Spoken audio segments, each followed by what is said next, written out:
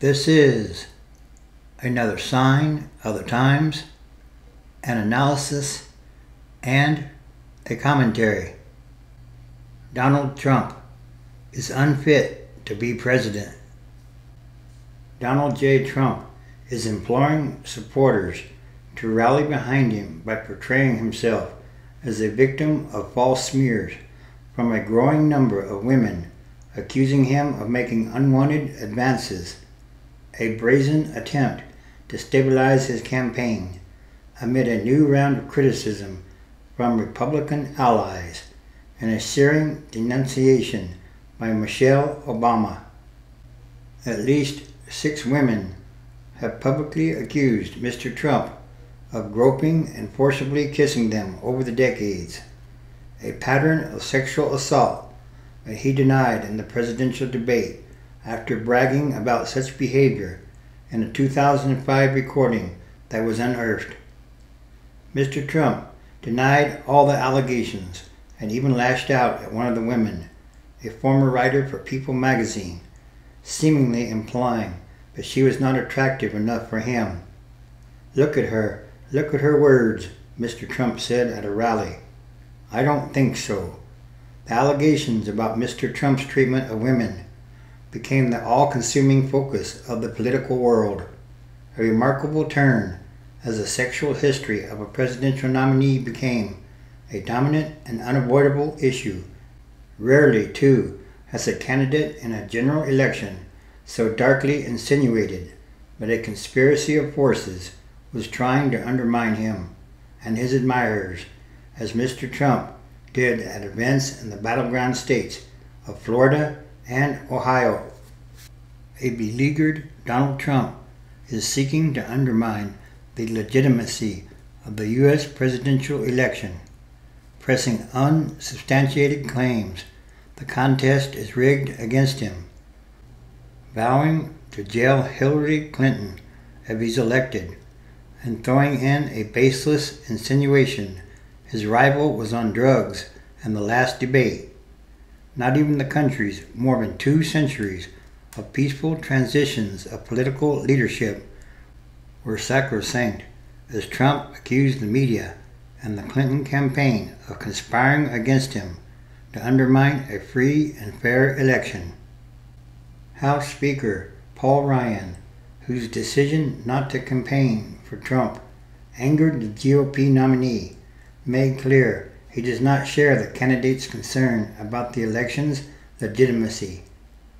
"Our democracy relies on confidence in election results, and the Speaker is fully confident the states will carry out this election with integrity." It was not the first time Trump has raised the idea the election is unfairly tilted against him, but it has become a resurgent theme for the New York billionaire and many of his supporters in the past several days as he slipped in preference polls and faced allegations of sexual misconduct. There was trouble in Ohio, too, where Trump severed ties with the state's Republican Party chairman, who had become openly critical of the nominee at times.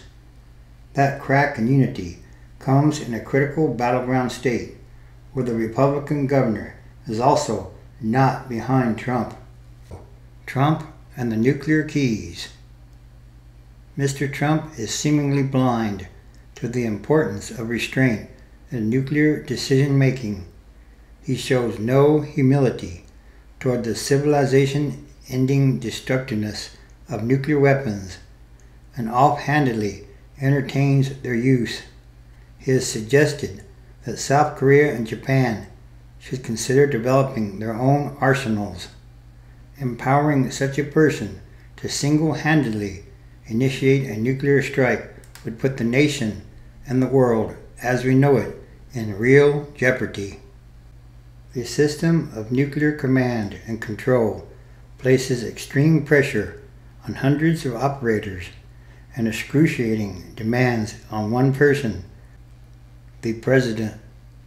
In the midst of crisis, this system might generate highly uncertain information and confusion, and even fail with catastrophic effects, all of which call for a calm and rational respect for the war-making machinery, and the utmost caution in deciding whether to employ nuclear forces. And Donald Trump does not have this kind of respect, or the fortitude and patience to make such decisions. So again, Donald J. Trump is unfit to be President of the United States of America because there are way too many negatives against him. 2 Peter chapter 2. False prophets appeared in the past among the people, and in the same way false teachers will appear among you. They will bring in destructive, untrue doctrines, and will deny the Master who redeemed them, and so they will bring upon themselves sudden destruction. 2. Even so, many will follow their immoral ways. Because of what they do, others will speak evil of the way of truth. 3. In their greed, these false teachers will make a profit out of telling you made-up stories. For a long time now, their judge has been ready, and their destroyer has been wide awake. 4. God did not spare the angels who sinned, but threw them into hell, where they are kept chained in darkness, waiting for the day of judgment. 5. God did not spare the ancient world, but brought the flood on the world of godless people. The only ones he saved were Noah, who preached righteousness, and 7 other people. 6. God condemned the cities of Sodom and Gomorrah, destroying them with fire, and made them an example of what will happen to the godless. 7. He rescued Lot, a good man, who was distressed by the immoral conduct of lawless people. 8. That good man lived among them, and day after day he suffered agony as he saw and heard their evil actions. 9. And so the Lord knows how to rescue godly people from their trials, and how to keep the wicked under punishment for the day of judgment. 10. Especially those who follow their filthy bodily lusts and despise God's authority. These false teachers are bold and arrogant and show no respect for the glorious beings above. Instead, they insult them. 11. Even the angels, who are so much stronger and mightier than these false teachers, do not accuse them with insults in the presence of the Lord. 12. But these people act by instinct, like wild animals born to be captured and killed. They attack with insults anything they do not understand. They will be destroyed like wild animals. 13. And they will be paid with suffering for the suffering they have caused. Pleasure for them is to do anything in broad daylight that will satisfy their bodily appetites. They are a shame and a disgrace as they join you in your meals, all the while enjoying their deceitful ways. 14. They want to look for nothing but the chance to commit adultery. Their appetite for sin is never satisfied. They lead weak people into a trap. Their hearts are trained to be greedy. They are under God's curse. 15. They have left the straight path and have lost their way. They have followed the path taken by Balaam, son of Beor, who loved the money he would get for doing wrong. 16. And was rebuked for his sin.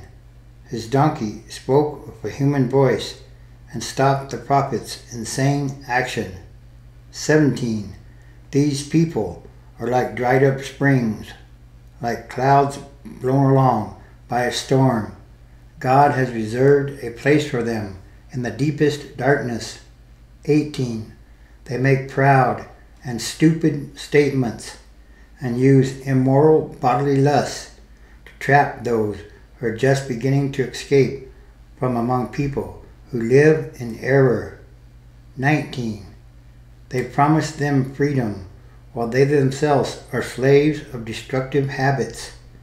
For we are slaves of anything that has conquered us. 20.